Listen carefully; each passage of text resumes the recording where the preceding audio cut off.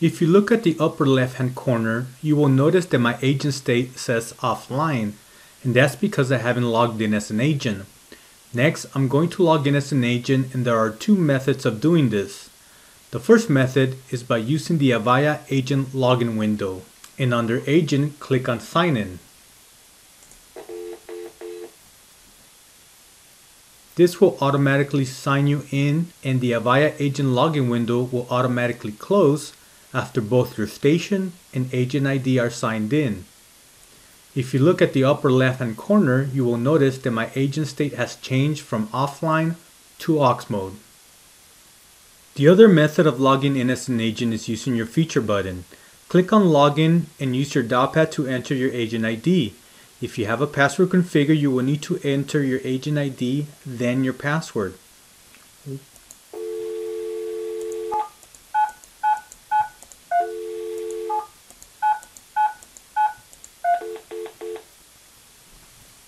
Once logged in, your agent state should change from offline to aux. Using your Avaya agent login window is definitely faster.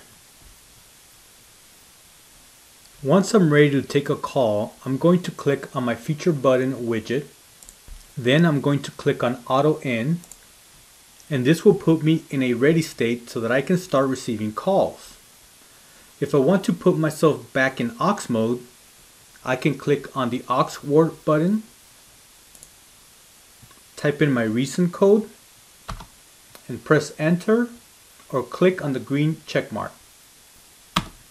If it's the end of my shift and I'm ready to log out, under the features button, click on logout, or I can click on the application drop down menu and click on agent logout.